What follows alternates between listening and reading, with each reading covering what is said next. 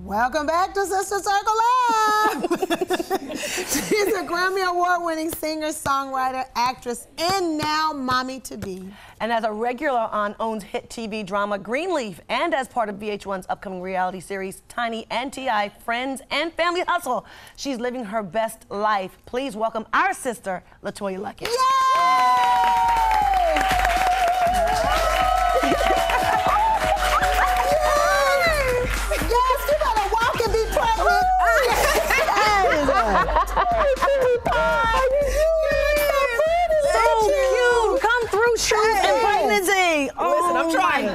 Oh my goodness. I can. You better be this fan in your third trimester. These ankles are swelling. I know that's right, child. Yes. Well, you're just glowing. You just look gorgeous. Amazing. How has this third trimester been treating you, child? Oh, Lord.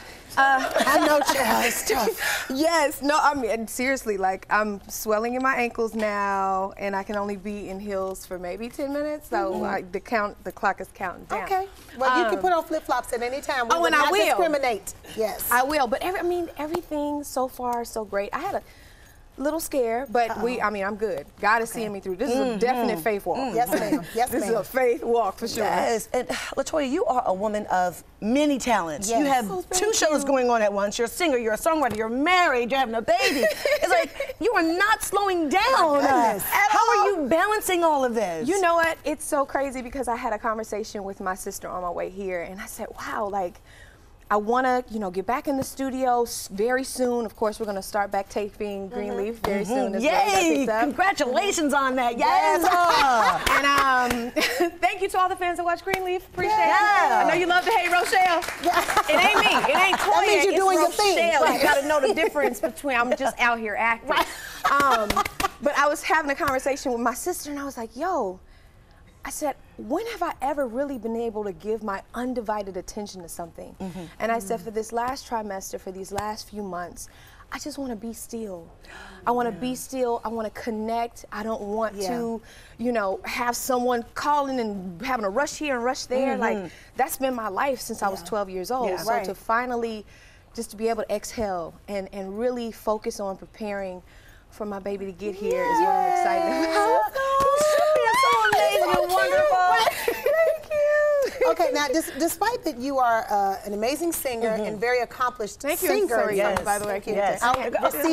Thank you. You're also an impressive actress. Thank you. And you just got off stage doing Set It Off. I did. With Kyla Pratt, Demetria McKinney, and Debret. Yes. Which hey, is ladies, that's my tribe. Yes. How would you say that being on stage kind of helps the rest of your acting, or if it does? It absolutely does.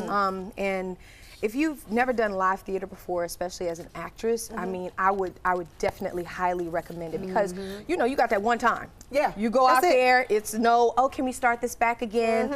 But it gets my adrenaline like going and it's exciting, and I surprise myself every time we go out there. Even with my recoveries, if I did miss a line, if something did happen, you get to do something new every single night. You know what I'm saying? So I'm definitely gonna make more of a habit of doing live theater, when I'm taking off from film and TV and stuff like that. But I love it. I do too. It's so much and fun. The crowd is there. They're like, yes, girl. Every night it's something different, so I like it. I like it so much. And you know what? And speaking of your evolution, you said, and I quote, let me get this right because it's a quote. Okay. I think a lot of people start to lose themselves because people have opinions and they become insecure. But you've got to stick to the real reason you wanted to become an artist. Message. So for you, what was your reason? And what has been my reason for wanting to stick to it? Your motivation and your fight to stay true to who you are with so much going on? You know what? For me, when it comes to my career, I remember being that little girl at 6, 7 years old and watching the Whitney Houstons and watching Gladys Knight and watching Shaka Khan and Anita Baker and all these Janet Jackson wonderful people and performing and saying, I want to do that. And I remember the moment when I said, I want to do that. I didn't know all the politics that were going to go into it. I didn't care about the money. I didn't care about any of that stuff. It was just something that I wanted to do. And for God to allow that dream to come true, like I can't allow the other stuff to taint that experience or to make me feel like, oh, I don't want to do this anymore, or you know, I don't want to use my platform and be able to, you know, share my gift because of some other stuff, some distractions.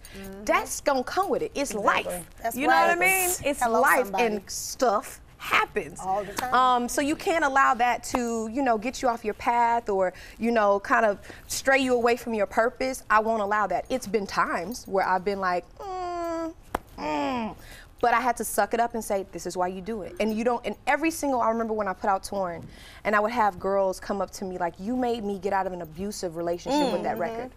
And I was like, how can I stop recording? How can I stop singing these songs when people, and I know I've been healed from music before, you know what I'm saying? How can I stop doing these things when it's touching people? It's pulling on people's heartstrings, and forget the other stuff. It's cool. I mean, we like our stuff. Come on, who don't like they stuff? I like my stuff. But at the same time, like, stuff comes and goes. It does. And you can't take it with you. Well, we're going to get into more of your stuff when we come back. We'll have more with LeToya Luckett when we return, so don't go anywhere.